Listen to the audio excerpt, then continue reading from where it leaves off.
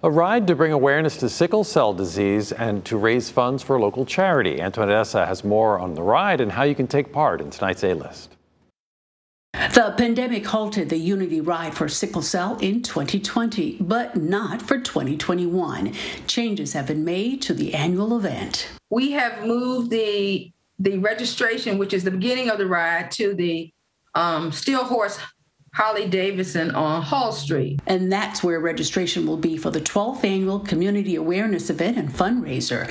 From there, hundreds of motorcycles led by the state police will ride to Pop's Bar and Grill on Giant Drive.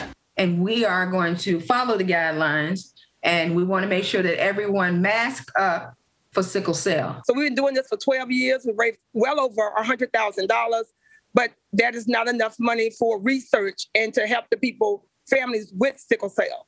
The ride will benefit a local nonprofit and families going through hardship. We're going to go to MCV Foundation and the Florence Neal Cooper Professorship, and it's for research, it's for families in the area, the Richmond Tri-City area. The nonprofit was founded in 2014 to support research and to find a cure for sickle cell disease. To support Saturday's Unity Ride, you can register now or on the day of, and you don't need a motorcycle to support the event. For more information, see the Unity Ride for Sickle Cell Facebook page. Antoinette Essa, working for you, CBS 6 News.